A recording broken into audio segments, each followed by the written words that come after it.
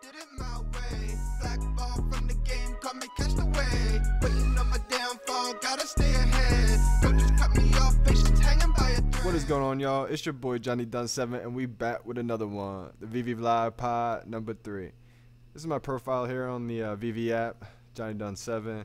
Go through my Dragon Girls, Nightwing, Rizzo, Robin. Some of my favorite ones, man. The Ritmo, the Amanda Connor was my first one. The Starfire, the Barda, man. Take you through some of my, I think my most underrated collections, the collection pieces I got. First one, Dragon Girl, the gold one. I mean, there's only 888 of these in the world. Like, I think these are going to be some of the biggest pieces in the future, man. I think with the first Artist Alley drop, I think these are big pieces. I love the way the gold and silver looks. Nightwing, everybody knows who was there, like the first 20K users, how hard this drop was. So to have two of these, unbelievable. There's only one Nightwing in the entire 100 series of Batman. It's an FA, $90. It was the first time there was ever a limit too. You could only get two at retail on the drop. So I think it's a big piece. I'm lucky to have two of these. Got them both at retail, so what a blessing. Ritmo, I think all these pieces in the future are going to be animated. Not all, but pretty much most of them, like season 2, 3, 4. So to have the first animated, the fully animated ever, I think it's going to be such an underrated piece. I still wish I got more of them. The crazy thing about that is that's a fully animated, and we got Starfire here who's half animated. The fire moves, so that's going to be a big piece too. And then Big Barda. There's only 1,000 of each of these, and Big Barda was the first fully colored, so I think that's going to be a huge reason that both these pieces are going to be big. Only got one of each, though, but happy about them for sure. And then my favorite, we got the Todd McFarlane, man. I got 6 of these bad boys. You can now find a sub 1,000 series like for under maybe like 700 right now. It's the first collectible ever on the VeVe app, so to have that is just unbelievable. You definitely need one of those. I'm going to take you through David Yude's following. I think he teases so much in here about what's coming. Like, there's so many Tokidoki, there's Marvel. I'm not going to confirm anything, but I'm a big believer that they have so many licensed brands. Like, they said they cornered the market. Like, I think they got everybody. You can see Lamborghini there.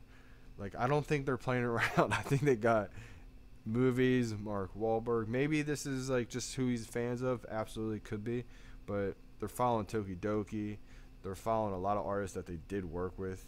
So, I mean, it could be speculating, sure. Like, Cause, I think they got art from Cause.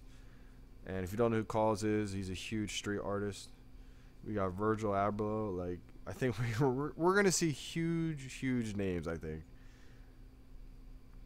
Is he a fan of Will Smith? Do we got movies coming? Who knows?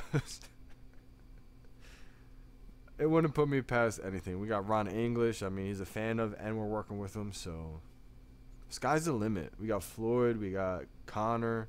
We got Louis Vuitton. I think we got Louis Vuitton. We got Supreme. Maybe. Not confirming, but I really believe it, man. Tokidoki brand. And this is his actual profile. Like, look at this Monster Hunter. Look at the animation on it. Can you imagine Pokemon like this? Like, you know it's coming. Like, I think he's been teasing for years, like, what's about to come. If you just go on David Yu's Instagram, I mean, Sony, isn't that a licensed brand that everybody's been thinking? Look at the PlayStation. I mean, I'm just guaranteeing that in the next couple of years, VeVe's going to be huge. We know the Batmobile's coming.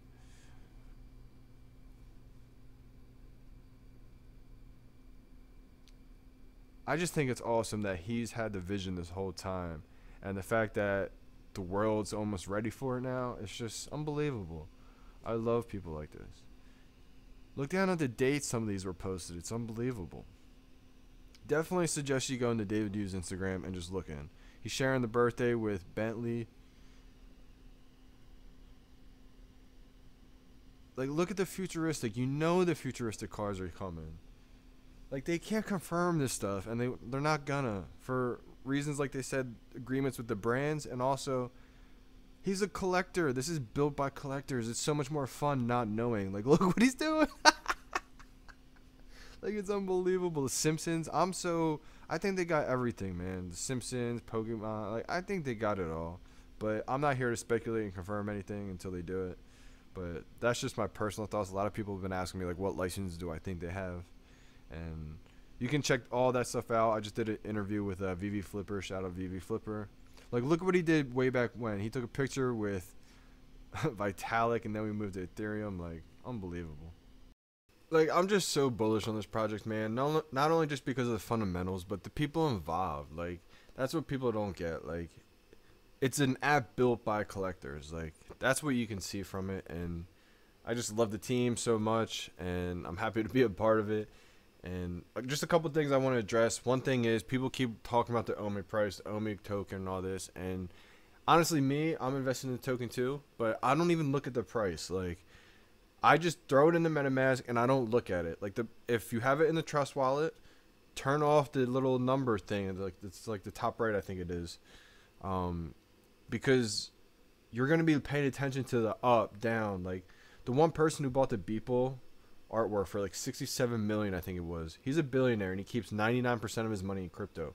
He doesn't even check his wallet.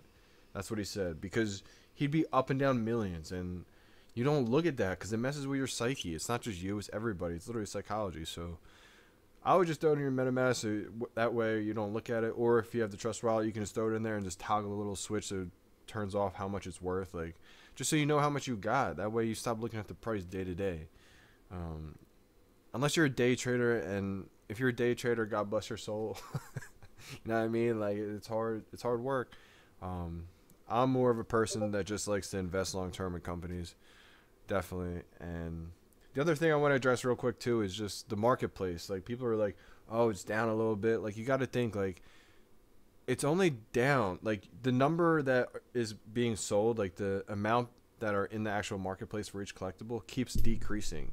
And what that means is less and less are for sale each day. If you look, maybe I think there was about 330 TODs, and now there's like 310 TODs left. Like, the lowest price, people just keep undercutting each other, but that's not going to last very long.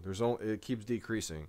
And if you don't believe me, I don't want you just to take my word. I want you to, like, look at it. Like, look how many are for sale, and then look at it a week from then, and it's going to keep decreasing. Also, you got to think about this. I called this a little bit ago. Originally, like, you're going to see prices dip a little bit, and then they're going to skyrocket. People are going to get tired of seeing the same Batman for sale, the same this for sale, like, until new drops keep happening. And then the OG stuff from season 1 is going to skyrocket because people are holding on to them.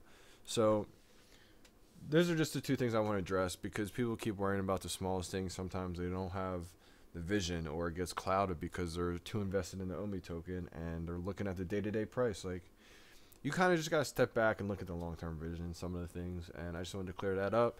VeVe Vlog Pod number 3. We out. It's your boy Johnny Dunn 7. Big bless, y'all.